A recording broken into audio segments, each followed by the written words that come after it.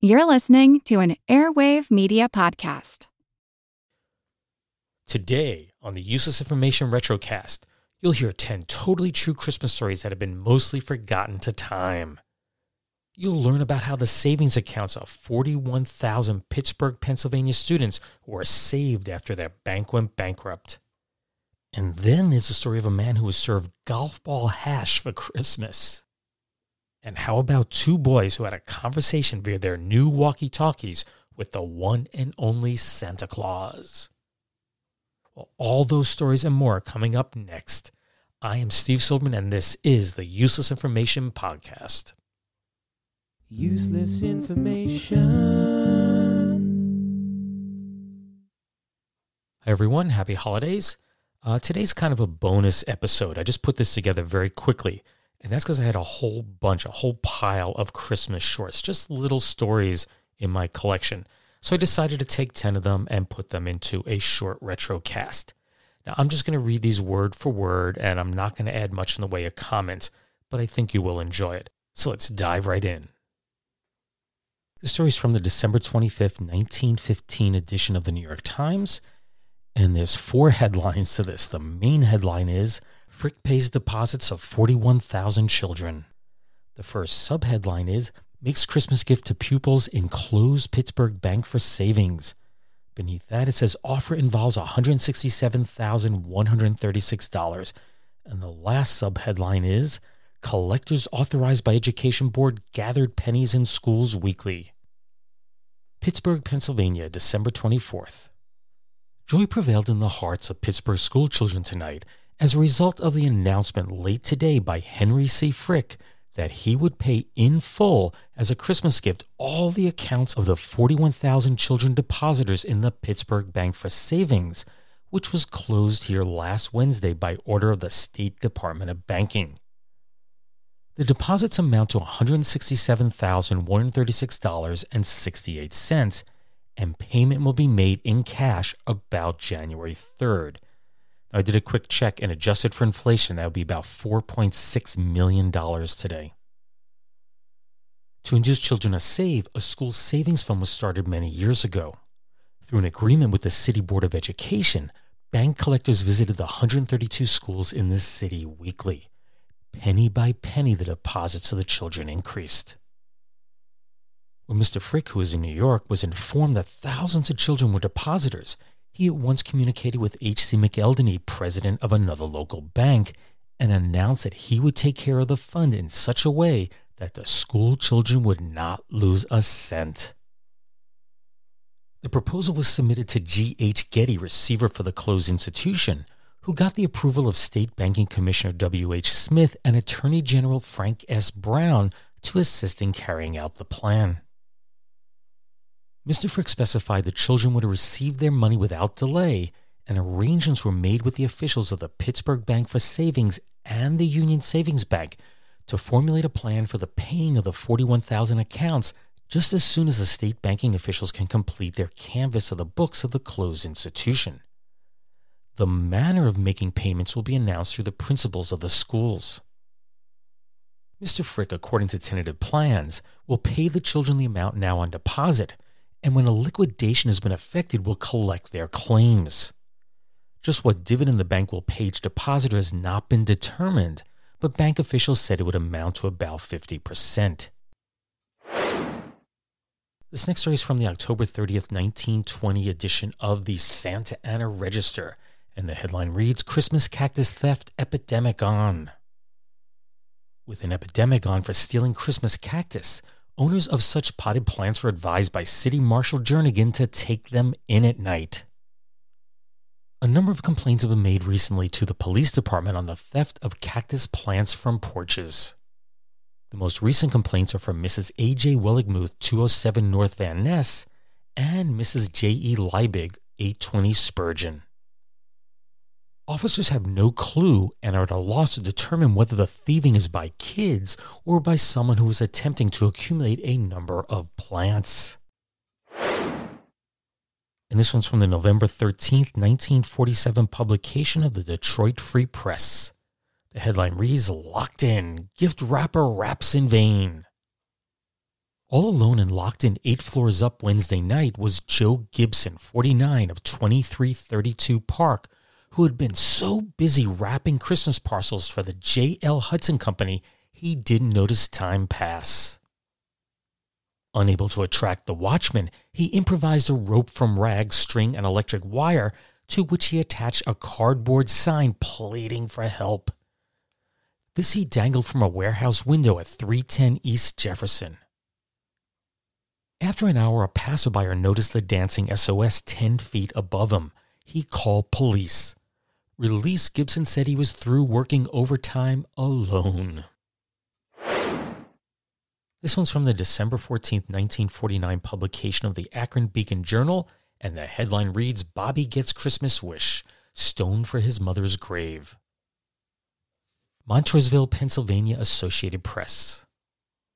11-year-old Bobby Lavelle is going to get his Christmas wish, a tombstone for his mother's grave. Bobby's mother died in October 1948 and was buried in the Montroseville Cemetery. Several days ago, the youngster, who lives in a trailer camp with his father, an unemployed laborer on relief, decided to find his mother's unmarked grave. His search proved successful yesterday after he enlisted the aid of Police Chief Stanley C. Zartman. Quote, Someday I'll have enough money to buy a marker for my mother's grave, Bobby told Zartman. The police chief related the story to a newspaper, and the J.E. Gibbons Company offered to donate a tombstone, engrave it, and have it in place by Christmas. Bobby examined the firm's stock, passed by a number of ornate stones, and selected a 2-by-3-foot marker. Quote, I would like very much to have that one, he said. Now I can find Mother's grave and put flowers on it. Meanwhile, local merchants promised Bobby's Christmas would not be without gifts, including a permanent movie pass. And Zartman said he was making arrangements to find Bobby a new home, quote, under different environment.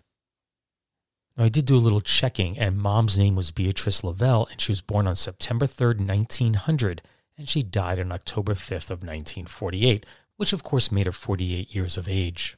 She died of a cerebral hemorrhage. Now, I did check the website Find a Grave, and there's no listing of her gravesite. And this next one's also from the Akron Beacon Journal, and it's from December 25th of 1949. The headline reads, Beggar Back in Disguise, Gift to Akronite Recalls Handout. A beggar who received a cup of coffee and 2 slices of buttered toast from Mrs. Marie Dowdy, 536 House Street last September, must have been Santa Claus in disguise. He returned to the Doty home Saturday afternoon and repaid the gift 100-fold. Mrs. Doty didn't recognize the well-dressed caller. Quote, You don't remember me, he said. You gave me a bite to eat when I needed it badly. Here's a Christmas gift. He placed a $5 bill in her hand and walked away. And while $5 may not seem like much today, actually $5 in 1949 would be close to $60 today. Next up, we have a story from the Los Angeles Times that was published on December 24th of 1952. The headline is, Mother of 4 Gets Roof as Christmas Gift. Many people like many things for Christmas, and one of the oddest gifts of the day was given to the young mother of 4 who lives in an old house in southwest Los Angeles with her brood.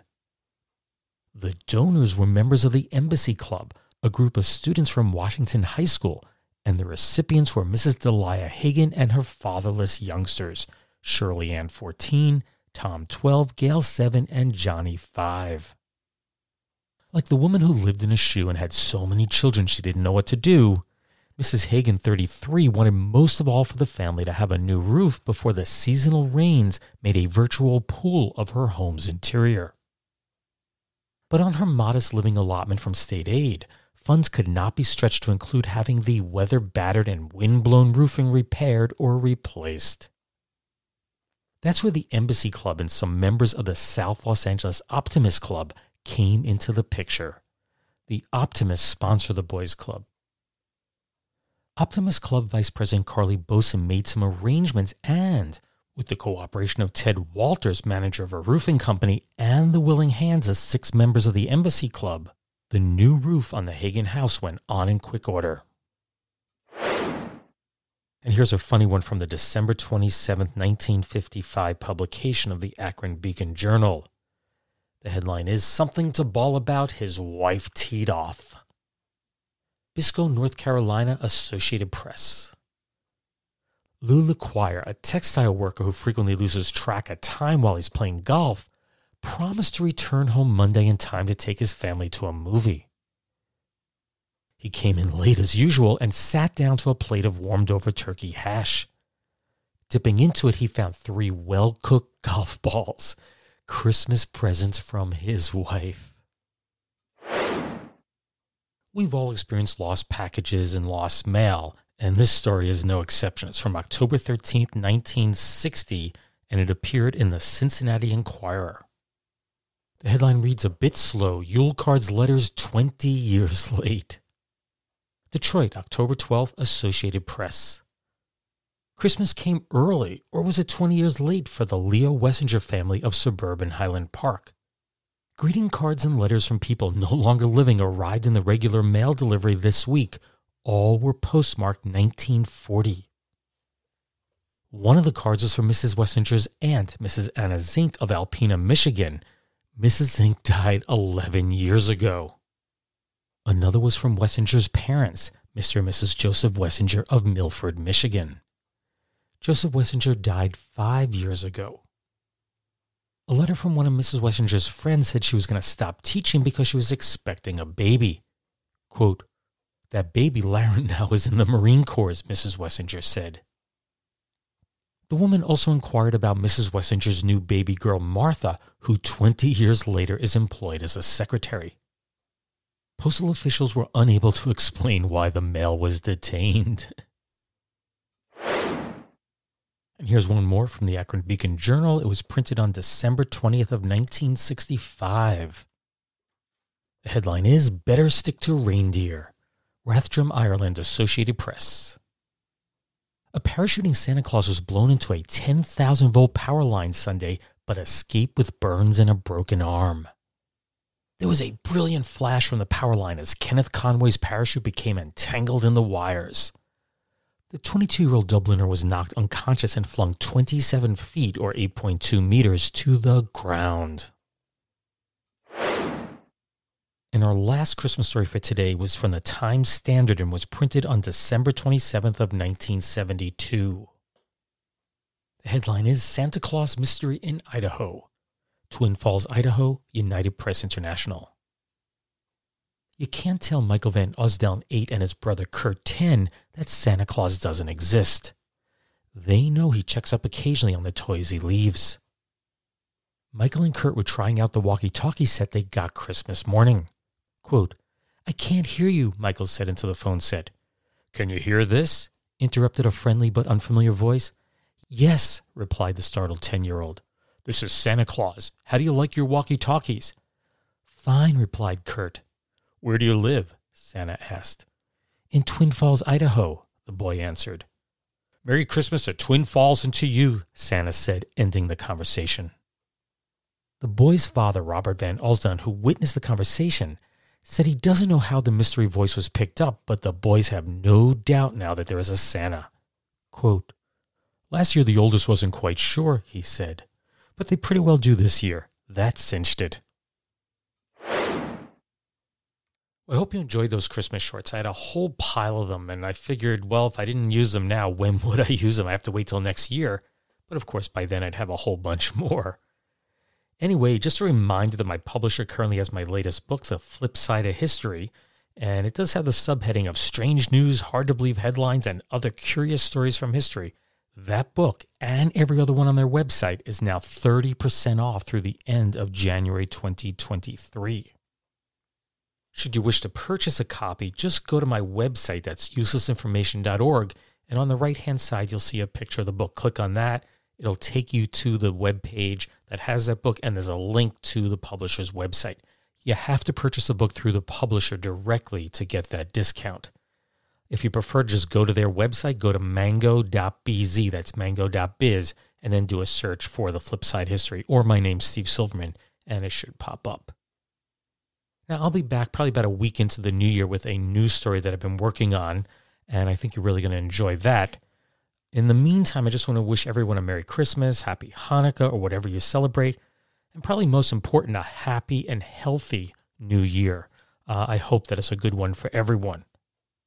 Now, I'm going to leave you with a Christmas song. This is recorded in 1913, and it's called On a Good Old Sleigh Ride, and it was recorded by the Peerless Quartet. I purposely put this at the end of the podcast because it's kind of scratchy and you may not want to listen to it. But if you'd like to hang around and listen to it, enjoy. Take care, everyone. Bye.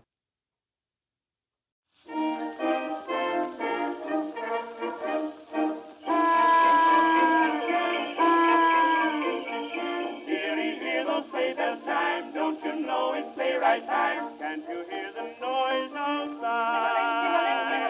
Hear those boys and girlies yell. Listen to that big cowbell. Everybody's going on a ride. Hurry up there, hear them cry. All aboard, away we fly. Come on, dearie, for that old sleigh ride. Come on, dearie, cuddle by my side. Whip up that giddy-up, don't matter. What's the matter? Shout out, everybody, make a lot of noise. Look at the jingle, jingle, jingle, hear the sleigh bells ring. Everybody all together start to sing, because it's winter, in the good old winter time. Now everyone together, everybody's happy by that sweet hard ride. On a good old time sleigh ride. On a sleigh ride, gee, what fun, mile a minute going some, as across the hills we fly. Move up closer to my side, this is just a spoony ride. See those snowflakes falling from the sky. Don't you mind the hail of snow, snuggle up when cold winds blow. Come on, dearie, for that old sleigh ride. Come on, dearie, cuddle by my side. Whip up giddy-up, no matter. What's the matter? Shout out, everybody, make a lot of noise. Together, jingle, jingle, jingle, hear the sleigh bells ring. Everybody, all together start to sing, because it's winter, in the good old winter time. Now everyone together, everybody's happy by the sweet hard ride. On a good old time sleigh ride. Come on, dearie, for that old sleigh ride. Come on, dearie, cuddle by my side. Whip up the epidemic, no matter. What's the matter? Shout out, everybody, make a lot of noise. Together, jingle, jingle, jingle, hear those sleigh bells ring. Everybody, all together start to sing. Now, merrily we roll along, roll along, roll along. Merrily we roll along, all the ice and snow, because it's winter, in the good old winter time. Now everyone together, everybody's happy by that sweet